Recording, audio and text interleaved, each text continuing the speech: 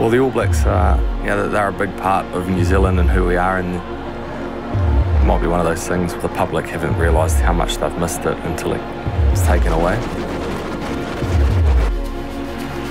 I didn't realise how much I'd missed the competitiveness of training and being with a group of competitive guys.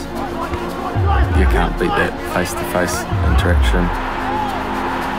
My injury back in 2018, there's no doubt I took some lessons from getting through that period. You know, lockdown in a funny way reminded me of that a wee bit. The night is over for Sam Cane. I found what helped me was that I'd get up and set a routine every day, more or less.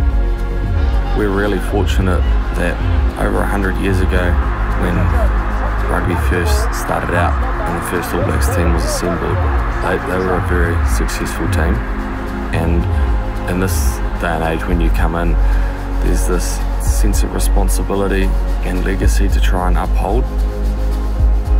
Pulling on a jersey and thinking, this isn't mine, I'm just taking care of it for the next 80 minutes is a pretty powerful thing. I think I've had 8 years as an All Black, and even split 4 of them. Richie was captain and 4 of them, Kieran was captain, and look, I learned so much off both those men.